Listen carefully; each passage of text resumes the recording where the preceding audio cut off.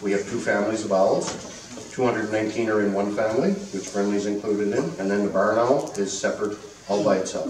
So 219 in one, and then the barn owl. The barn owl is the most widely distributed owl in the world. They have a higher metabolism than most. They eat 30% of their body weight daily. So, you know, an 800-gram owl is going to eat several mice or a rat every day. They can have babies any time of the year, just like a pigeon, as long as they have a warm, dry place and a rodent population to feed on. And the biggest noted is 13 babies in a clutch. On the island, 7 is the biggest noted, but worldwide 13. Can you imagine 30% of your body weight per year or per day, 13 babies, breed any time of the year? If you're a farmer, there's no better creature to have on your farm because they cycle with the rodents. Like I'm from the East Coast, the fox and the rabbit are in a 7-year cycle where they chase each other through peaks and valleys.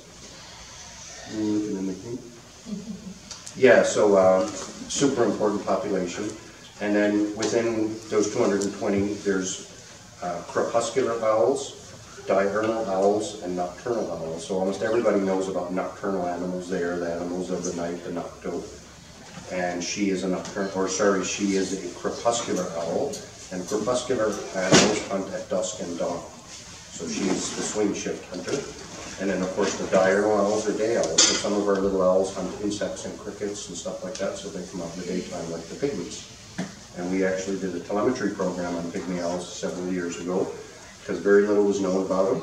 And we happened to have a few at the center that had to overwinter because they were young ones, and we kept them all winter to make sure we had a good chance. And we put little tiny 3-gram radio backpacks we had constructed in Hollow Hill, Ontario, and mounted them on their backs, and we tracked them for 21 days to see where they slept, where they ate, where they hunted, where they hung around different hours of the days.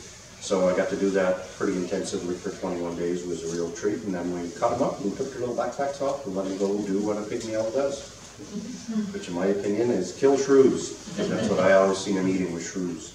Was it just